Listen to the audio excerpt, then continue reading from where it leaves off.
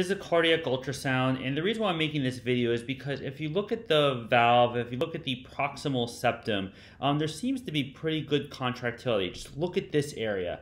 There seems to be good movement. But then the free wall and the distal septum, to me, doesn't really seem to be moving as well. I have this clip here, and I have a couple other clips that you saved. No parasternal short, which I really wish I could have seen, because I am wondering if this is a wall motion abnormality and if this was possible cardiac ischemia. Again, this is the view that I think illustrates it best. Again, this part of the septum is moving very vigorously.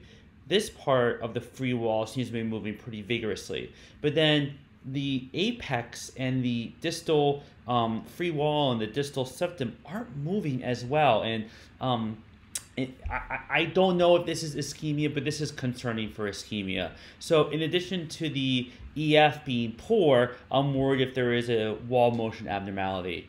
Again, it's not the best view, and again, I think a parasternal short is probably better to have seen this, but I just wanted to make this video to illustrate that. Hope this makes sense. Let me know what you think.